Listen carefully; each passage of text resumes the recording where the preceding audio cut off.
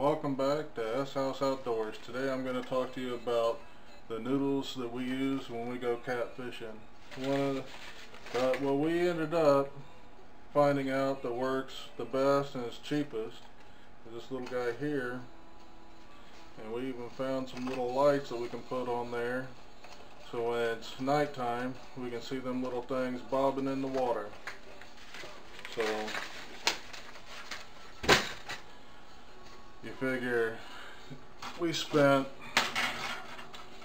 on the pool noodles, we got 9 of them at 50 cents each, so that's $4.50, and I got 36 10-aught octopus hooks, and I paid just under 17 for that, and then 175 yard, and I went ahead and got 80-pound line. I spent about 17 on that. So roughly, we're spending around 91 cents for one of these to get a line in the water. So, and that ends up making 36 noodles that you can fish with, and sure, you don't need that many to put a couple of nice slabs in the boat. So I'm going to show you real quick what I do to make these. If you can find a good quality hanger, and then what you do is you nip off that center bit, find you a pair of lineman pliers, and just go ahead and cut that piece off. Once you take that piece off, just take your linemans and start at one side, and you just straighten it the best you can, and then once you get both sides straightened, you take that 4-foot noodle with the straighten and cut it down into 1-foot sections, and you just run that up through one side of your noodle. You gotta be careful not to poke through the outside or the inside of the tube. You gotta kind of mush the tube a little bit to direct it in there. And then once you get it through, go to the other side. You bend yourself a little box.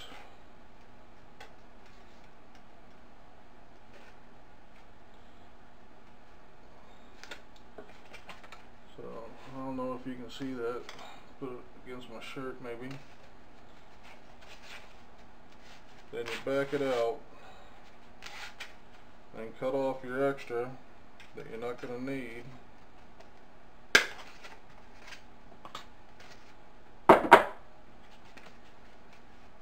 Take it and push it through the other side.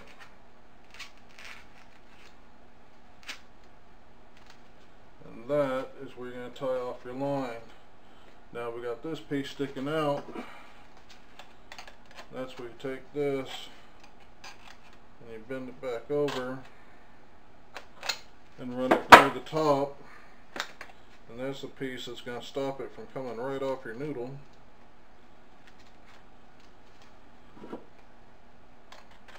You want to make sure that you got a good grip in it.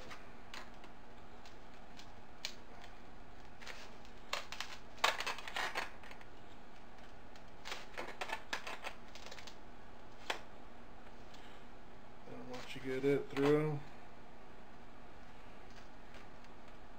make it to where it's not gonna pierce out the side.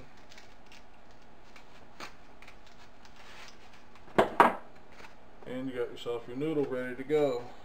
So on this one here, I went ahead and cut a piece about 8 foot long.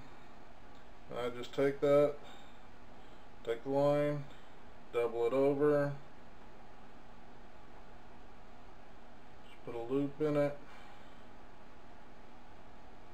pull it through. through. Come on.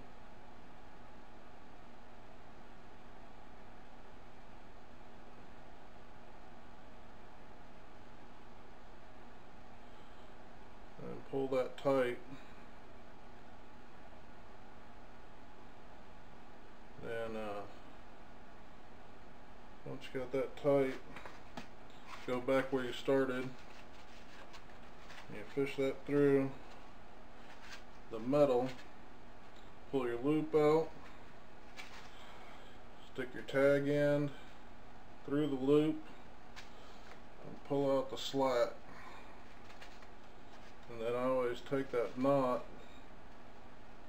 and push the knot through, so that way it looks like that right there. Then if you make your own lead weights or you order some cheap weights, the hole's not always good in them. So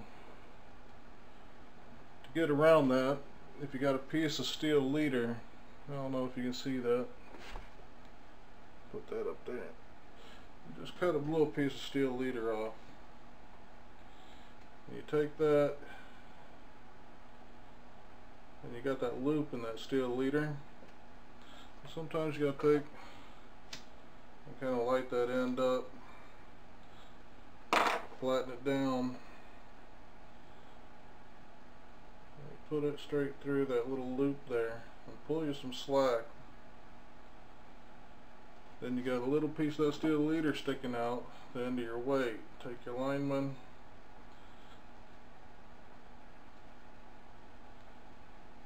pull that through. Then once you get that through,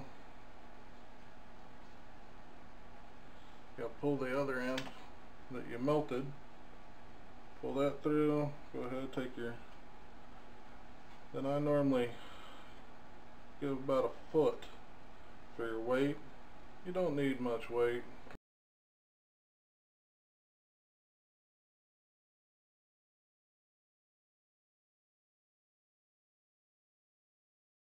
Three-quarters of an ounce is fine, depending on what kind of water you got. The water here where I fish, it doesn't move terribly fast, so just tie that on however you want, whatever kind of knot you want.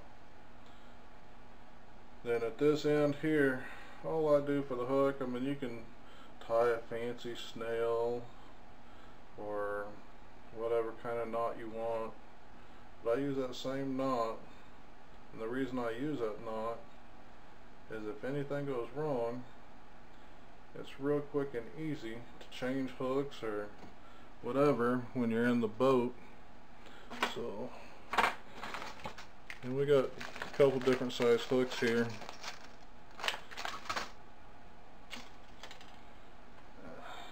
That right there, you can see that one, that's 10/0.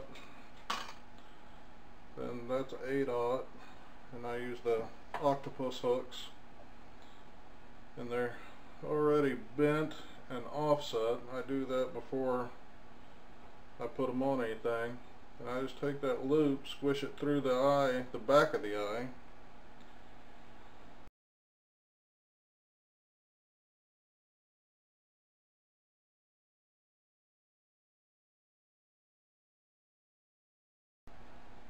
and then put that around the hook. And then once you get that around the hook, you're good to go.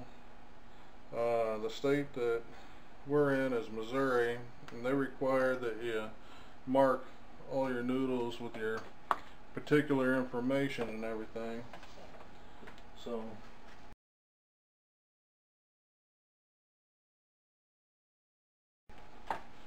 anyway, when you get done, you wrap it up, and you put your hook in, and you're ready to go. Drop those in your favorite fishing hole and give a little bit. And I use 8 foot, 10 foot, 12 foot, 15 foot.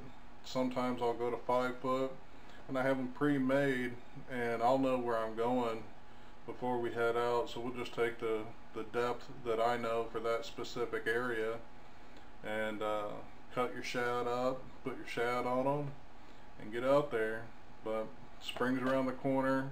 I went ahead and got the snagging rod ready to go. I'm getting the noodles ready to go, so that way I don't have to mess with it this summer. So anyway, thank you for joining me, and hopefully that kind of explains my pool noodle video that I have on YouTube already. So thanks for joining S House Outdoors, and go ahead and hit that subscribe button.